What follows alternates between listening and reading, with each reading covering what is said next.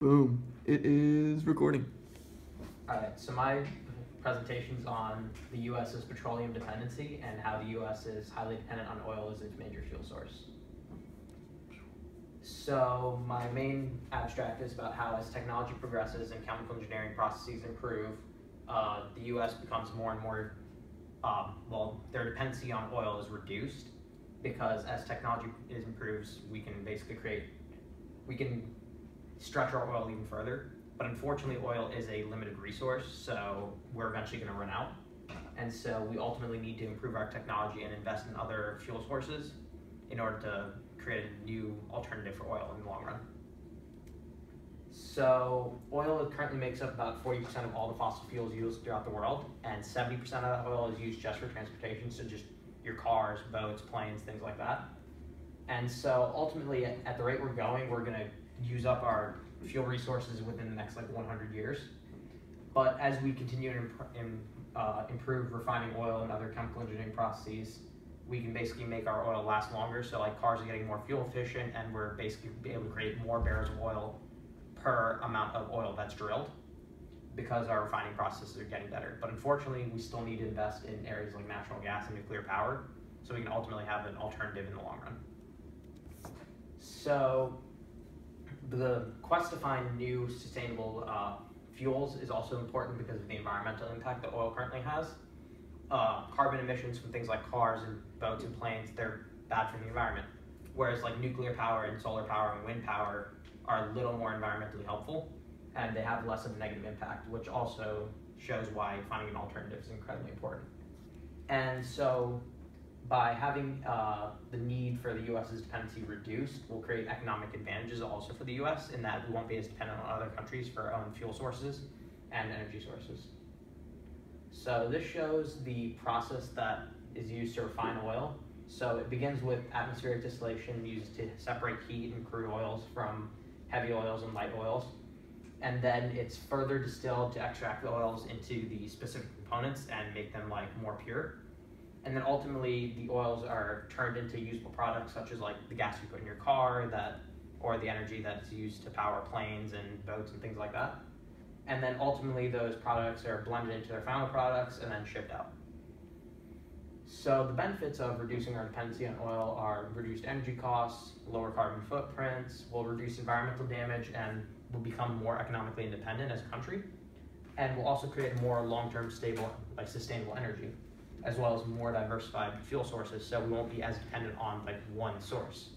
And that way, in case anything happens to, say, nuclear power or wind power, we'll still have the alternatives. And then it'll also reduce public and private transportation costs. So the cost of oil and filling your car up is expensive right now, but with other fuel sources, hopefully those costs will go down and you'll have more money to spend yourself. And it also allows you to shift your economic focus onto other areas, because right now energy is one of the main areas of focus in technology. We're super dependent on trying to find energy sources and how to create long-term energy. But once we have a solution to that, we'll be able to shift our focus onto new technology and find other solutions. So ultimately, the biggest obstacle to this is creating technological improvements. So we need to create new technology that allows us to find long-term sustainable energy sources and create things like sustainable nuclear power plants without hazardous side effects such as Chernobyl and things like that, because ultimately disasters like that are way worse than not having a fuel source at all. So we basically need to balance out having sustainable fuel as well as the environmental impacts of that fuel. And the biggest way to do that is to invest more into research and engineering of these products. And so that's where chemical engineering comes into play, because chemical engineering is big on creating new fuel sources and energy, and ultimately R&D into petroleum industries and companies like ExxonMobil and BP. And so hopefully we can one day create technology that allows those companies to transition away from oil and into things like nuclear power and other sources of energy, because unfortunately oil is a limited resource. And so this shows a chart of how the U.S.'s current consumption of fuels is based. So petroleum makes up 40%, while natural gas is 23% and coal is another 23%.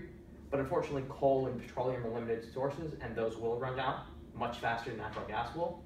But ultimately, the biggest thing we need to do is expand nuclear power and renewable energy into much bigger parts of the pie. So when those become over like 50, 60%, we'll ultimately be able to find a longer sustainable source of energy.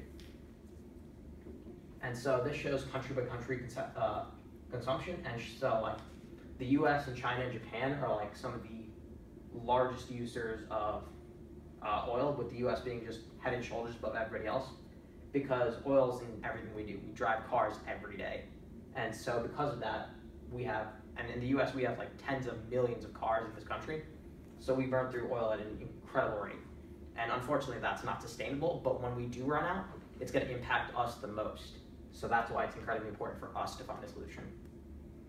And in conclusion, petroleum has dominated the fuel industry for years and years and years, but we need to change that because we are going to run out within the near future.